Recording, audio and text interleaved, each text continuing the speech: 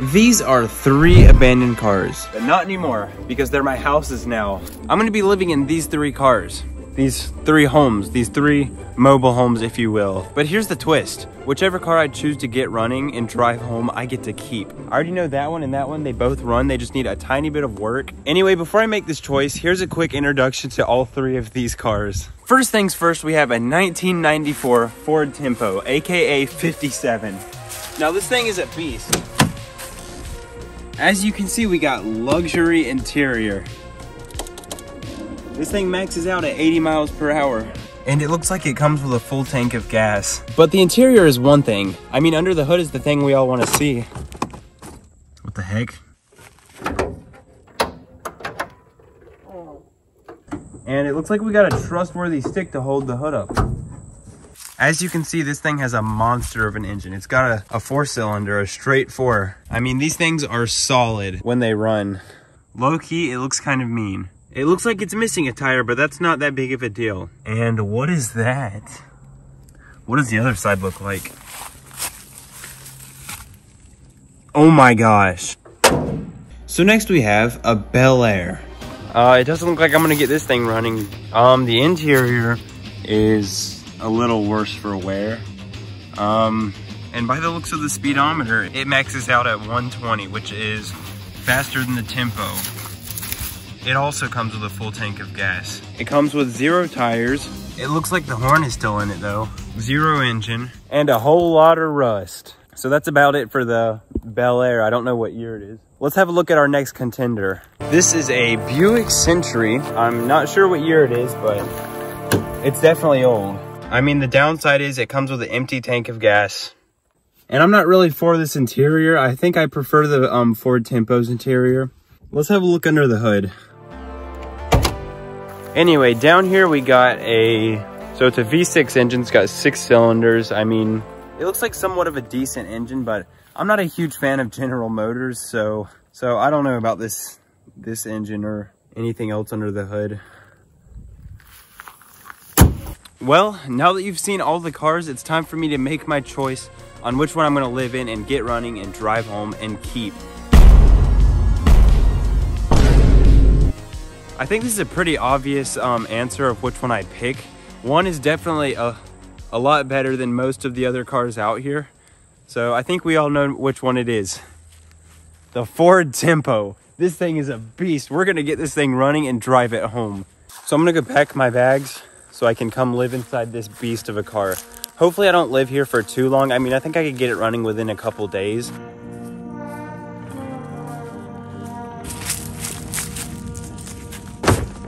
Well, I'm home. Yay.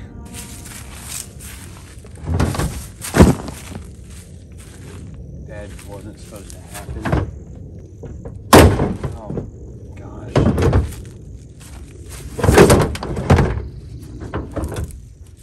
Please tell me when I drop this, my laptop didn't get damaged. Okay, thank goodness. I mean, I need to get my house ready to sleep in. All right, so first order of business is probably gonna be to see if we can get electricity in there, which would be through putting a battery inside of it. I have an old battery that was on the charger. I don't know if it's got that much power in it, but we're gonna see what we can do with it. And see what kind of power this beast has got.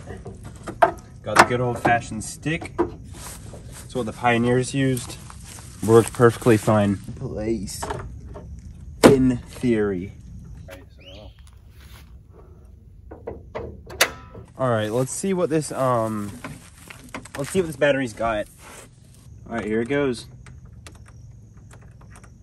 What the heck is going on here? This isn't the right key. This is an Acura key.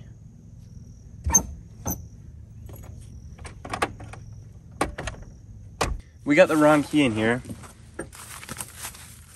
As you can see, this belongs to an Acura. So someone must have switched out the keys maybe? So you guys know, we have a couple more cars over here. As you can see, that's where the Acura is. So I'm gonna go see if the right key is inside the Acura, because maybe someone swapped the keys, I guess. Here's the culprit. Let's see if the right key is in here. Ford key? Where are you? I really don't see the key in here. Where the heck can the Ford key possibly be? Is it down here? This bad boy's a Type S. It sounds like knockoff Type R. I know Acura and Honda are basically not the same company, but they're both, I think they were the same company at some point, but it doesn't matter. What does matter is where this key is. Well, if I can't find it inside the 57, then it's over because it wasn't in the Acura. So if I can't find the key in here, then it looks like we're moving on to the Bel Air. I didn't really put in the effort of checking the glove box because it looks like rats have been in there, so. Bro, oh my gosh. It was in the glove box. And it fits the ignition, so we found the key. All right, with the key in place, let's see what she's got. Service engine soon. It's been a couple years. This engine probably does need serviced. We're getting something. The horn works. Well, we can shift it. Hey, the wipers work. Let's go. This is an absolute win. We got lights. All because of this battery. This beast is one step closer to driving. I can tell. So I'll be working on the engine tomorrow to see if I can get it running and maybe drive out of here tomorrow. That'll be quick, but I need to clean out the inside because I gotta sleep in it tonight. This is all I got, so I'll try to make the most of it.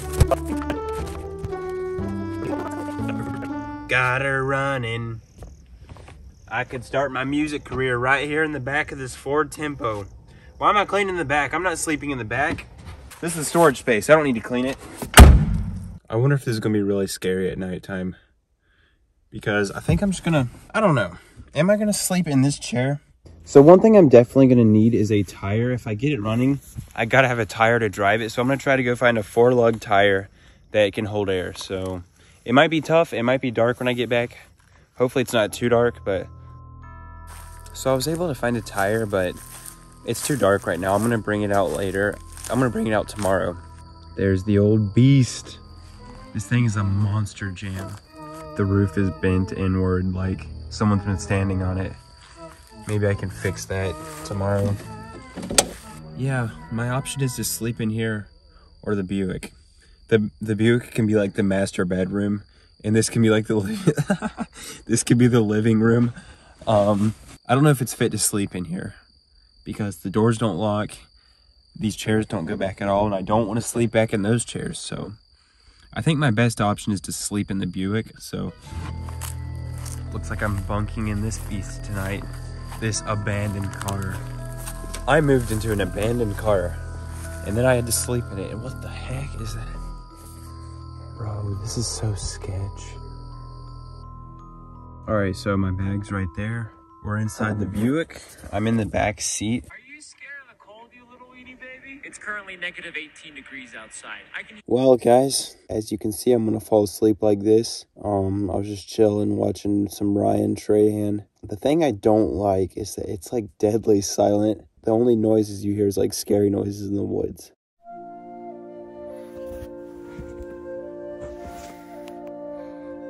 Pretty solid night of sleep, if I do say so myself.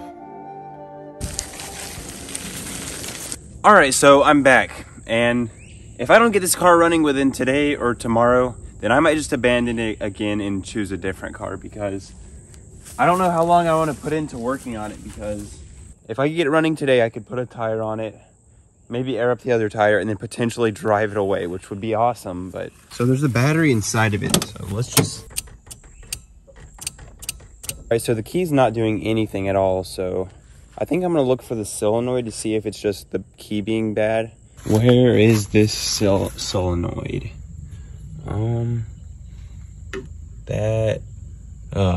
Does this thing even have a solenoid? I'm pretty sure it should. There it is, I found it. Let's see if we can override.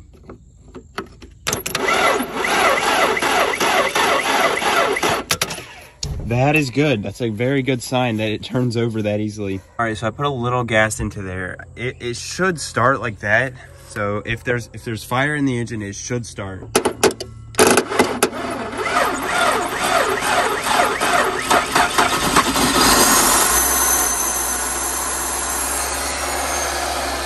I told you guys it runs. I guess we just need to see if there's gas running from the fuel pump to, if we can get gas flowing from to the tank to here, then it'll start easily and it'll drive if the fuel system works. Don't worry, I had a gas tank in my inventory. So I'm gonna take this off. I don't know if it's empty or dry, but if gas shoots out of this when I'm turning over the engine, that means the fuel pump is working. I mean, it doesn't look completely dry right here, but I didn't see any gas coming out, so I'm not sure if the fuel pump is coming on. Ow. That hurt. And I don't think the fuel pump is working. So I'm gonna try to get down here. This isn't a very common method, but I'm gonna try to see if we can prime up the fuel pump just by... If the fuel pump doesn't work, it's literally over for us, because I'm not dropping the gas tank to put a new fuel pump inside of there.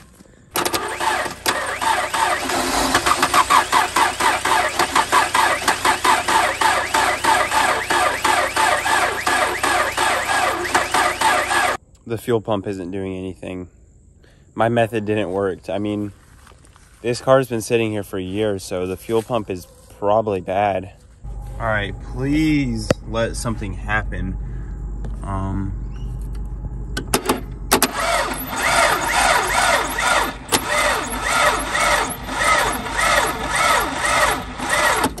I think our battery is dying, so I'm gonna have to go charge it. I've made a severe and continuous lapse of my judgment. I don't expect to be forgiven. I'm simply here to apologize. This fuel pump is bad, which means this car ain't driving. In other words, there are those who ain't, those who knee-high on a grasshopper. Might as well just listen to some tunes. And then you can quit your job, and then you're totally free. And then you can quit your job?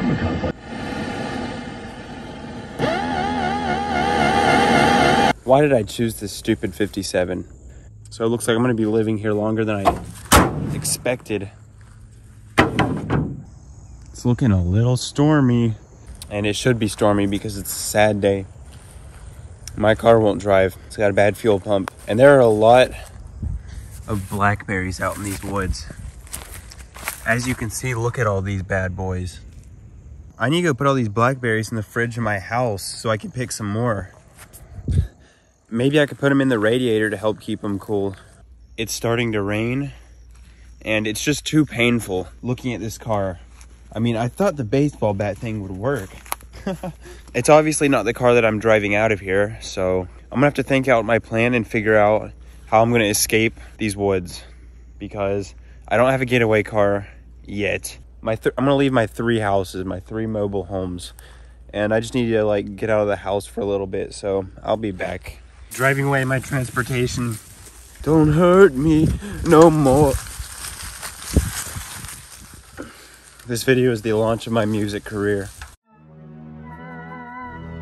Alright, so I'm pulling up home after a long night. I think I'm just gonna go straight to bed. No joke, this is kind of terrifying. So here's the time lapse of me trying to fall asleep. I probably laid there wondering why I make the kinds of videos that I make. And one thing that's a little creepy is whenever the sun starts to rise, you can see that my eyes are moving rapidly. And I had no idea your eyes moved that much while you're sleeping. So that was a little creepy to discover. Good morning. That wasn't the worst sleep ever. I mean, other than not being able to bend my legs, it was perfectly fine. I'm probably gonna go make some coffee and then get this car driving. Man, it's a foggy morning. What a morning.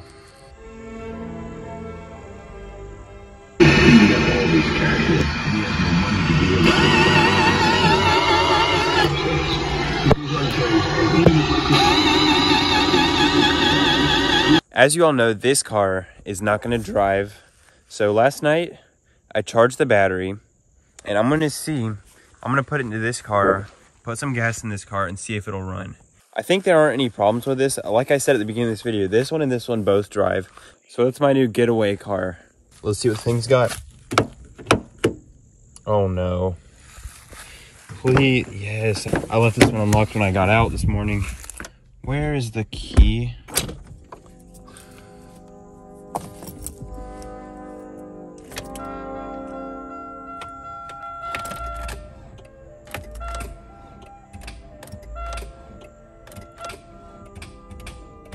Oh my gosh. The infamous clicking sound. Wiggled a couple wires.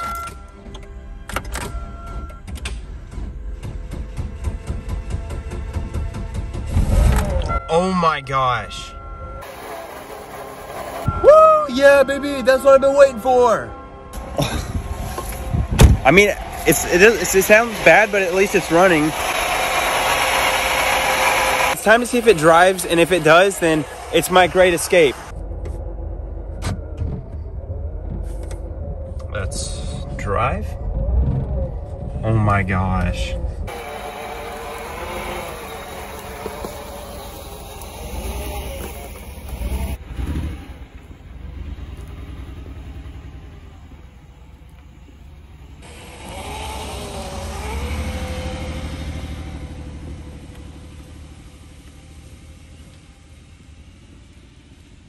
Well, it's time to drive off into the sunset.